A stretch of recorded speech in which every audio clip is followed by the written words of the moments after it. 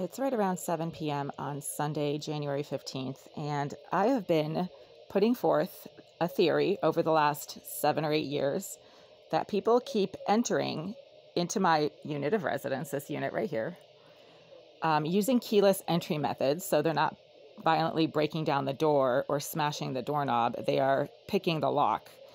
And they manage to get in here on a regular basis. This isn't just like a one-time thing or it only happened a few times. And they place surveillance devices in unusual places where they are able to see things that I do or say or engage in that gets them off, to put it, bluntly. They get off on watching what I do in certain parts of my apartment. And I've been putting forth this theory, not only just based on my own personal experience, but based on what other people who live in this building complex, who I don't know and I don't interact with. I have absolutely no interest whatsoever in having anything to do with the people who live in this building complex, because about 99.999% of them have some severe behavioral problems that make them kind of unpleasant to deal with. Let's put it that way. It has nothing to do with their religion or where they come from or anything like that. It's their behavior, and their behavior is extremely dysregulated. Pretty much all of them have some kind of behavioral issue that causes them to be placed in this building complex. When I moved into this building in 2011, it was a pretty normal place. The residential population was mixed. There were some students, there were some working professionals, I mean, not many, but a few. And then there were some people who had been in and out of prison and didn't work because of mental health issues. But now it's pretty much everybody across the board who lives in this building complex, with possible exception of a few people, live here because they have some severe mental health issues.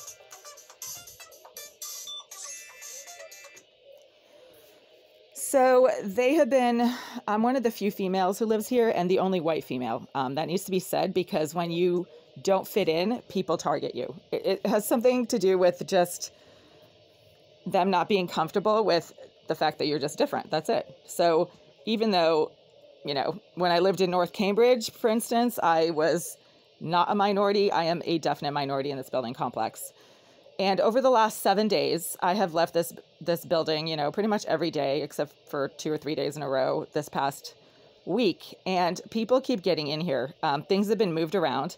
I made a video 2 days ago about how an item I had placed in front of my door to kind of block it was moved 18 inches out of the way. That's almost 2 feet. And whoever moved it while I was out didn't even try to put it back where it was. So that's the first thing I noticed when I got home. And the lock of my door is actually, it has been damaged. Like, I can't put my key in it. It's really hard to put my key in that lock because obviously it has been damaged by people picking it.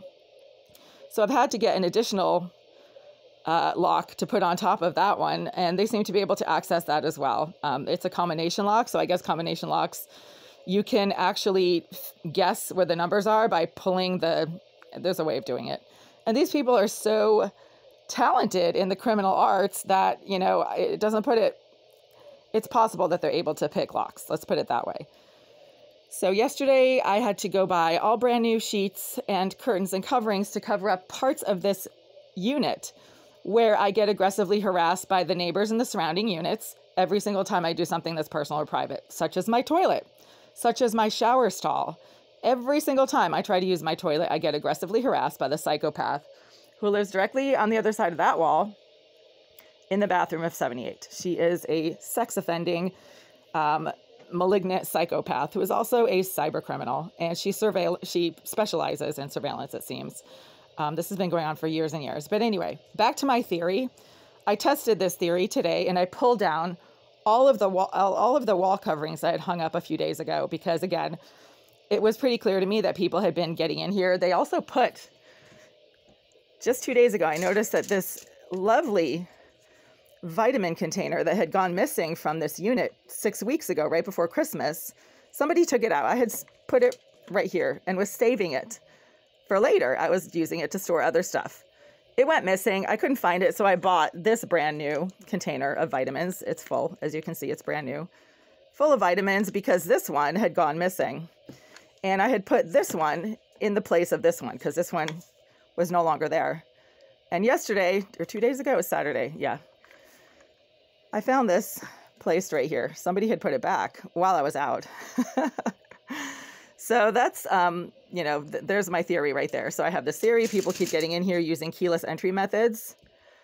And they do, because they take things out, they put them back in, things get moved around 18 inches, like not just a few inches, but almost 2 feet away from the door.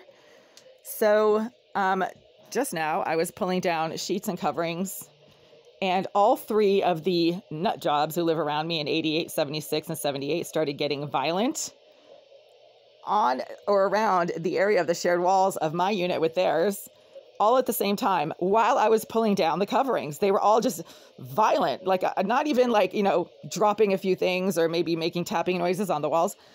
No, they were violently banging on the walls, like just aggressive, violent, angry, narcissistic rage kind of banging, where if you take something away from someone who feels like they have the right to have it, they become violent and agitated and aggressive. This is what just happened just now. The nut job directly below me in 76, the same psychopath who has come up here multiple times and tried to break my door down, repeatedly pounding on it, claiming that I was, I don't know, they could hear me walking around, but oh, it's okay for them to come up to my door and literally try to smash it with metal rods and wooden sticks. That person was making repeated violent banging noises directly beneath my bed about 20 minutes ago as I was pulling down the coverings that I have been using to cover parts of this unit that I suspect have surveillance devices on or around them. And when I was pulling down the same coverings in my bathroom, the psychopath who lives directly behind this wall in the bathroom of 78 started making violent, repeated, super loud slamming noises directly behind the wall of my toilet with her bathroom when I was pulling the coverings I had placed on the toilet, meaning I was taking something away that they thought should still be on or around the toilet, and they were angry about it. At the same time, the nut job who lives in Unit 88, directly behind that wall right there, the same disgusting creep who blasts pornographic movies throughout the entire floor in the middle of the day, like on a Tuesday at like 2 p.m., forcing everybody to listen to all kinds of filth and smut. He started making violent banging noises directly against that wall at the same time as the nut job in 76 was making banging noises, and at the same time as the psychopath in 78 was making banging noises while I was pulling away the tinfoil and other coverings I have been covering this area with over the last 7 or 8 days. That is a tip-off right there. My theory has been proven correct. That A, somebody got in here over the last few days and put new surveillance devices on or around the coverings that I had used to cover up parts of my sink area and of my bathroom. They like the sink area for some reason. I don't know why. They always zero in on the sink area, and I always find things disturbed over in that corner after I've been gone and I come home. But they became violent all at the same time while I was pulling down the coverings I had been using to cover the cabinet, the sink area, and the toilet and shower stall areas of my bathroom. I know this is a long, spiel, but this needs to be noted. I'm not sure if it's going to be posted or just saved for legal purposes later on.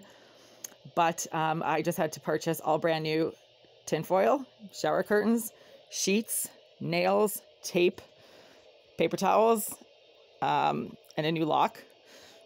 Because all of those items that I bought just a week ago and spent, $40, $45 on, they have been compromised over the last 7 or 8 days by somebody breaking and entering into this unit, picking the lock of my door, damaging that lock. It's damaged. As I mentioned, I cannot put my key in there very easily, and it gets stuck in there when I try to pull it out. Obviously, somebody has been damaging that lock. It wasn't like that when I bought it. And they've been getting in here and placing surveillance devices on the brand new coverings that I just bought a week ago. So once again, I just had to buy new ones. And while I was pulling down the old coverings, again, all 3 psychopaths who live in 78, 76 below, 88 next door, they all started getting violent, agitated, and repeatedly aggressive for the 25 minutes or so that I was pulling down all the coverings. They were just violent, smacking the wall, making banging noises, repeated thudding, banging, all at the same time. So that's a tip-off. The fact that they all started doing this together while I was pulling down the sheet and coverings in my bathroom and my sink area, and then they stopped all at the same time, not a coincidence, folks. Probability statistics will tell you that that is not a coincidence. It cannot possibly be due to chance. The chances of that happening just by some strange sheer coincidence are pretty much zero.